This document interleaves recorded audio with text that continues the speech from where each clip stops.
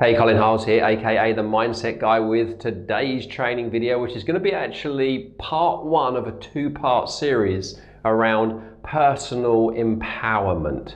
And the first one, this one, is called How to Tap Your True Power. And next week's video will be called How to Empower Yourself Now. So, the first thing I want to do is check out what's the meaning of this word power. So, I had a look in the Oxford dictionary, and it says power, the ability or capacity to do something or act in a particular way. Secondly, the capacity or ability to direct or influence the behavior of others or the course of events. So keep that in mind as I take you through this model here. So firstly, over here we have my life, what I call my life bubble. All of us are living in a bubble, right? And that bubble is made up of people, places, things, and events. It's our reality. We're each living in our reality of things, right? So first question I want to ask you is, what would you say are the core powers that you have that supply all the other powers?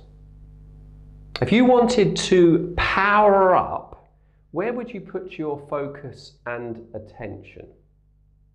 Now, when I ask that question in front of audiences, most of the time, people haven't got a clue. But what's also interesting is when I share our four core powers, they're very quick to dismiss it because of its simplicity. So what are these four core powers? Well, firstly, we have two powers that sit inside us, that are hidden, that are in our private world. So they're two private powers. And secondly, we have two powers that are more public, which are seen more in the external world. And through these four powers, we're, if you like, connecting with this reality and reacting and responding and influencing it all of the time. So let's go into these core powers in a little bit more detail and understand what are they. So let's look at the personal or private powers first. So first one is thinking, the second one is feeling. Now, thinking and feeling is what makes up our central or core engine. It's these two that really make someone's personality, thinking and feeling. And they're really, it's not thinking and feeling, it's thinking, feeling. They're really connected as one. They're always interplaying with each other. When you affect one, you affect the other, no matter which end you start at, whether you start by changing a feeling or whether you start by changing a thinking. So that's our personal or private. Now let's look at our public powers. What are our public powers? Well, our public powers are speaking and behaving. So these can be seen and by the world, by others, and through our speaking and behaving, we're influencing our reality. But it's our thinking, feeling that is influencing our speaking, behaving, which is influencing the reality that we operate in. So I like to call these four core powers our power zone, right? Our power zone. And second question, big question, why are they our power zone? What would you say to that? Well, the answer is because we're in complete control of all of those. They're the only things we're in complete 100% control of. And when you look at response ability, the ability to respond at what life or the world is throwing at us, it comes from these four powers. And as I said in my last video, when I said 3 of the biggest lies that we live, when we use the word make, she makes me, he makes me, it makes me, it's not possible for anyone to make us anything, to think a certain way or feel a certain way. That is always our personal choice. That's when we're really living within our power zone, when we're choosing rather than reacting from autopilot, so to speak. So our power zone. So let me just conclude this first video with maybe a couple of stories to bring this alive so you can see. So let's take I'm going to call this individual Dan, right? Dan is pretty hooked on gambling. And when we have a look at what's going on here to see how this works. So firstly, he thinks an awful lot about gambling. He gets that buzz feeling every time he thinks about putting down a bet. So he talks about gambling with a lot of people that he interacts with who are also gamblers, right? He walks into a betting shop a lot, or he gets online a bet. So his behaving is consistent with the way he's thinking, feeling, speaking. So he goes to these places called betting shops. He experiences lots of events where he has no money because he's spent it all. So his bank account is pretty empty, right? Most of his money is spent on gambling. So you can see how by thinking, feeling, speaking and behaving consistently, it's going to create a certain reality for Dan. Let's take Jane. Jane, I'll say these aren't their real names, but Jane has recently started her own alternative therapy practice. So she has a little shop that she's opened.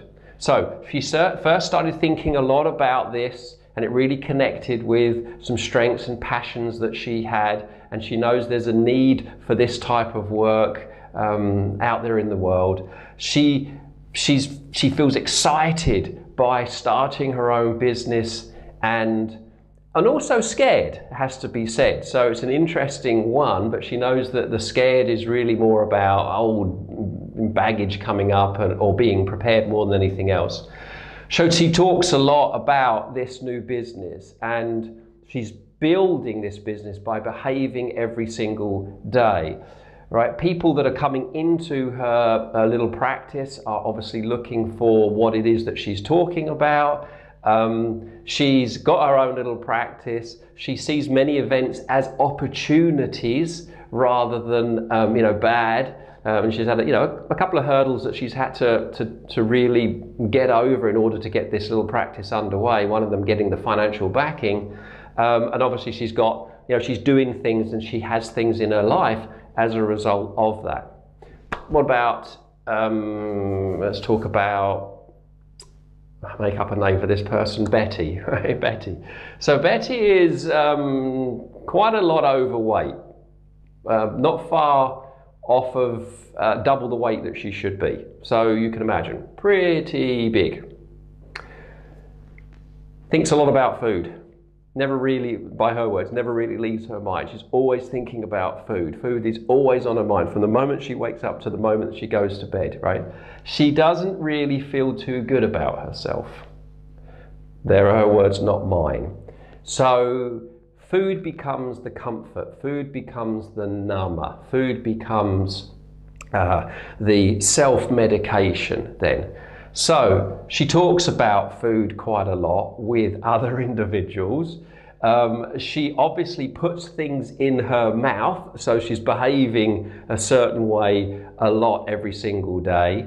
So what is her reality? Well, her reality is the weight and shape that she has, the events that she experiences, which are all around food at the end of the day, right? The places that she goes in order to get that addiction met. And that's the reality that she lives. So to conclude then, if you think about it for a second, there's only really a few things to think about. Firstly, if these are our 4 core powers, what are we doing, what are you doing every single day to get more mastery over them? Or do you give these powers away and let the outside world control you? And maybe lastly, how do you build these core powers? And if you have a look at all my videos, almost every single video that I've created can be linked back to either helping us think better and different, to create better and different out here, or to get control of our emotions more, so that rather than our emotions being affected by the outside world, we're more in control of them, or controlling our speaking, the words that we use. So you'll see some videos specifically around that, like Stop Complaining will be one of those videos. And then our behavior, altering our behavior. Because if we alter any one of these, then we make a change. A change in our 4 core powers means a change out here. So I'm going to stop there. And as you know, what I'd like you to do is I'd like you to give me some instant feedback. 1 being not very good, 10 being really enjoyed. It's got me thinking. And get ready for next week's video, which is going to be how to empower yourself using these. I'm going to give you a little mind trick that you can play. It is so powerful if you play the game. And it is a game and you've got to play the game. So, if you're on my YouTube channel, hit the subscribe button, which I think is down there, and I look forward to seeing you on the next video. Hold on, now did you enjoy that video? Well, if you did, I would like to show you how you can train your mind to perform how you want it to, so that you can break through to the next level with my advanced mind power training. It's totally free, and you can get it by going to www.advancedmindpowertraining.com or clicking on the link below this video. I'll see you on the next video.